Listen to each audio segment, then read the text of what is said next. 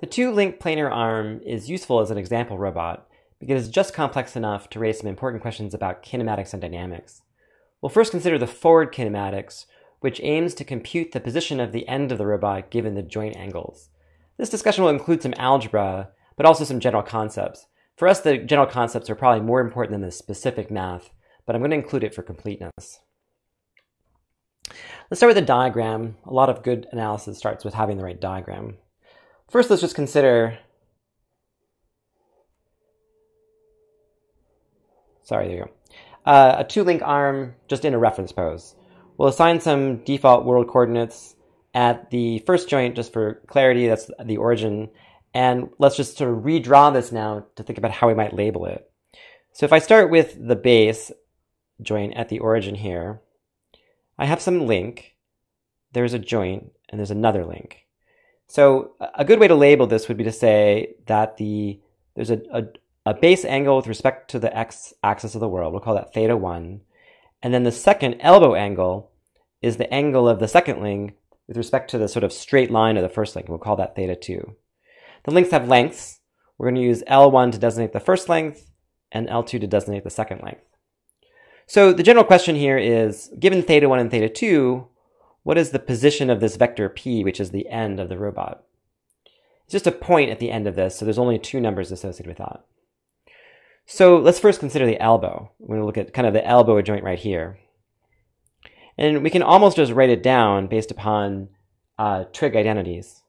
If we have, in this coordinate system with this reference pose, the elbow is a 2-vector, which is L1 times the sine of theta 1, and L1 again, times the cosine of theta 1. And this comes from the definition of a circle and sine and cosine as the relationship between the radius of that circle and for the right triangle, it's the long and the two legs of the right triangle formed by that first link. The second joint can then influence not the elbow position, but the end effector position. So we're just going to assume now that we have this elbow vector. We're going to just call it elbow as a vector, and then kind of use that in the algebra. So if I think about the second link here, it's a vector that goes from the elbow to p, and so we can assume that we have elbow. So then p at the end is just going to be the elbow position plus an additional vector. And the result is very similar to the first link. We have a triangle that's formed, and now it's mostly a question of choosing the right angles. In this case, we're going to take L2 times the sine of theta 1 plus theta 2. And the second component is L2 times the cosine of theta 1 plus theta 2. And this is just reflecting the fact that if I draw an additional line in here, I can form a right triangle. That right triangle has as its angle has theta 1 plus theta 2. That's the sum of the two angles that form the angle, and we also know L2. And then from there, the derivation is much the same as for the first one. It comes down to the definition of sine and cosine. And we get that second vector that goes from the elbow to the end effector. So I'm not going to write out the full longhand version of this, but you see that there's two vectors that are added here to get the end effector end position. Let's consider for a second now what the workspace of this robot looks like. And I'll sort of break the ice and just say it's an annulus. We think about the idea that the joints can have full travel, they can go all the way around. Then we can place the origin of the robot at the center here. And if the robot arm is fully straight, right, so the one link comes out and then another link comes out, we're going to get the maximum position that the arm can achieve is going to be a circle that goes around the origin. If the elbow were fully bent, we would have a position that looks something like coming out along L1 and then reversing along L2. And then depending upon the relative ratio of the links, it might span the circle, but it might leave a hole in the middle. You might get an annulus. If L2 is a little shorter, it'll never reach back to the origin. But then it would reach anywhere inside this annular region.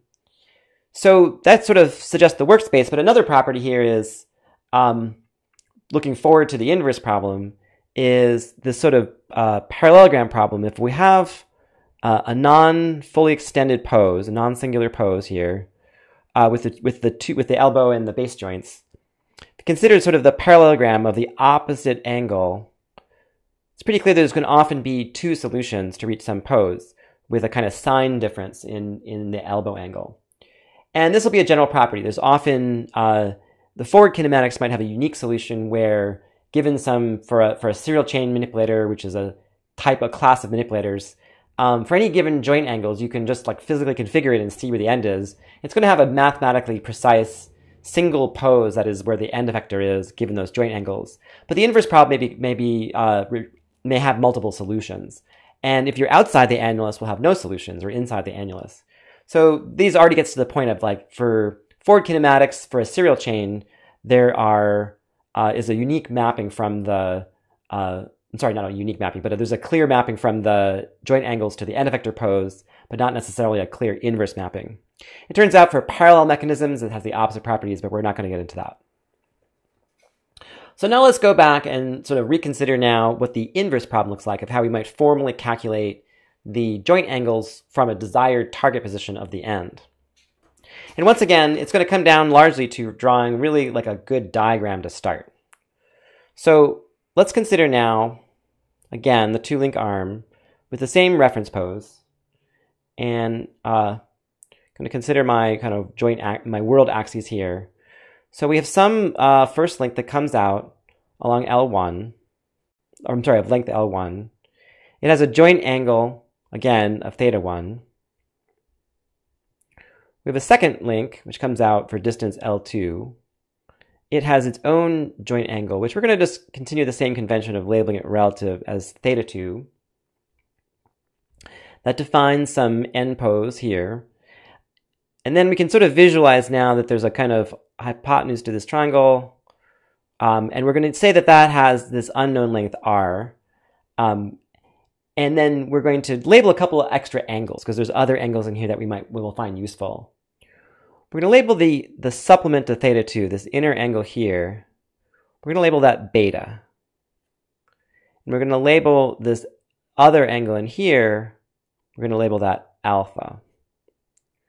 So now we can start to see, let's say that now for convenience that we are given the end effector position in polar coordinates, just to spare us the translation from some Cartesian system.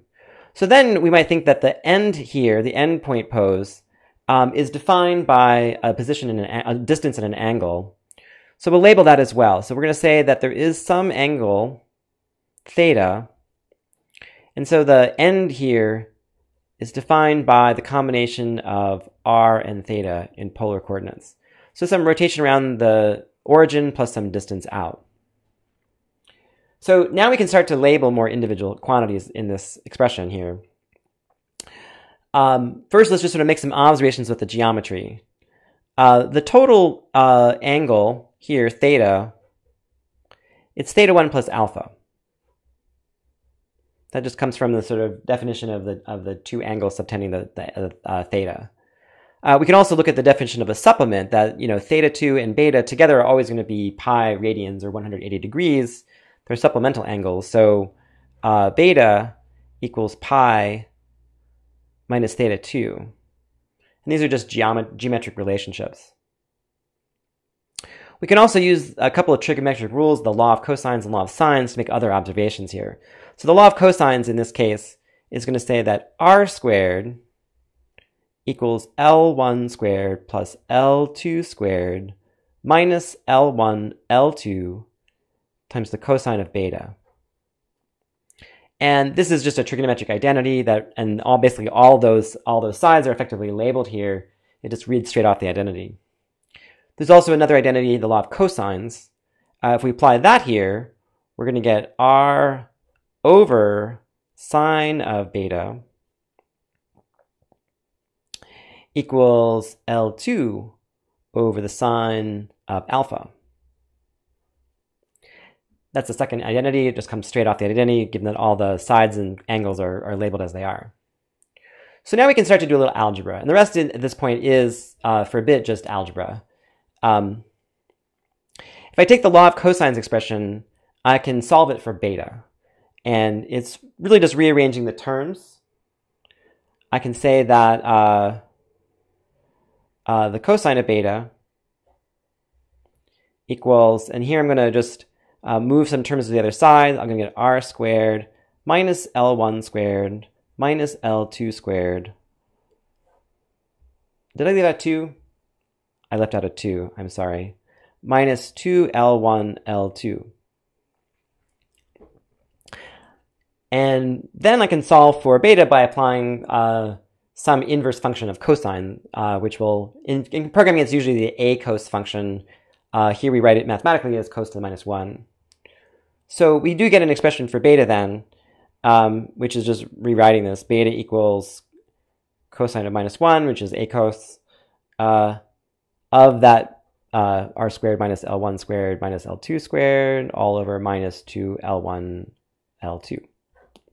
So that is a little messy, but it is computable given explicit lengths on L1 and L2 and the radial position of that point.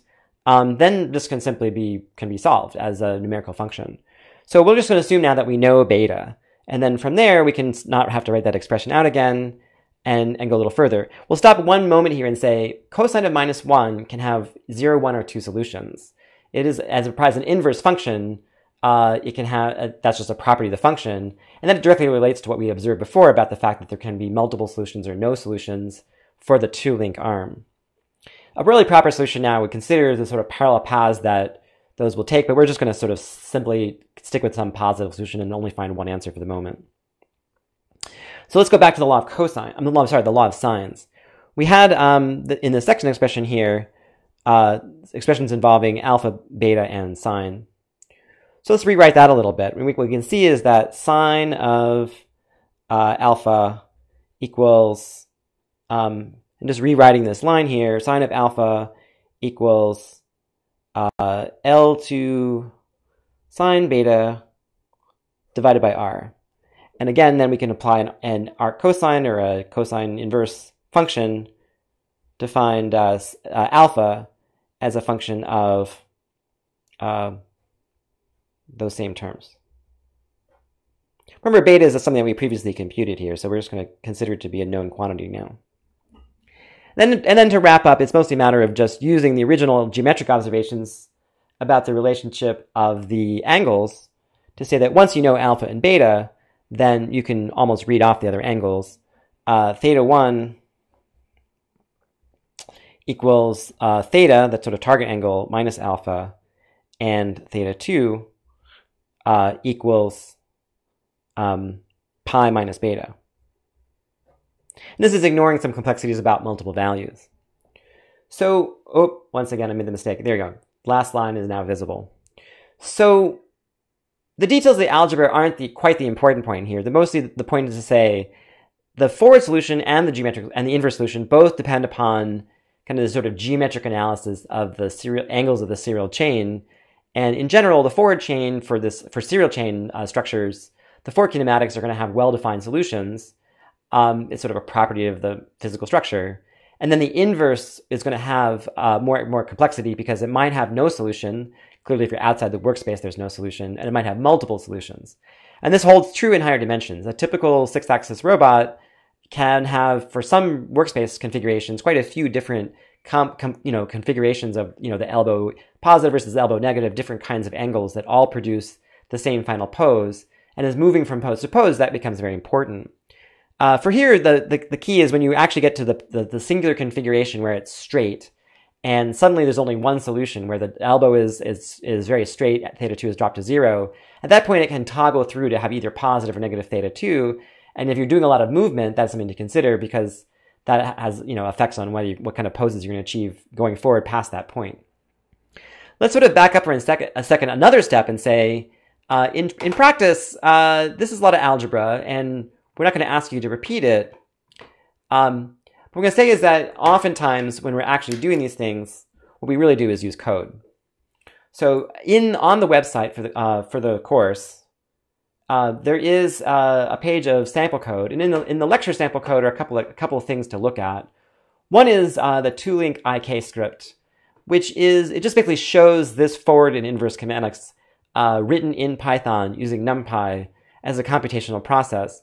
And what you'll find is that the Python very closely matches what I just wrote, although in this particular code it has a slightly different reference pose And so there's some subtle sign changes in the outcomes.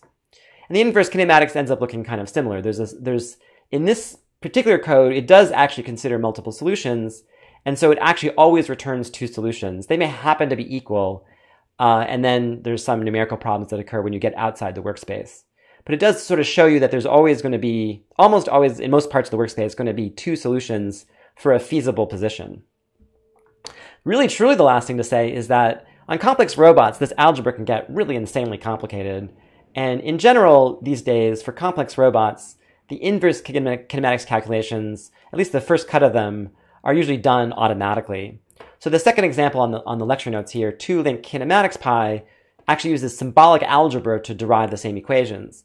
SymPy is a Python package for doing symbolic algebra. It doesn't work on numbers, it works on equations and symbols. And so I have an example on the website where the same derivation that I just performed is performed symbolically in Python to generate equations. And if we scroll all the way down to the bottom of the page, it shows some sample output. And the expressions, when really written out longhand, as opposed to a sort of computational flow, end up being quite substantial. There are many, many, many, many, many terms in the full closed form expression for the inverse kinematics. This is the way that geometry works. That's what it ends up looking like.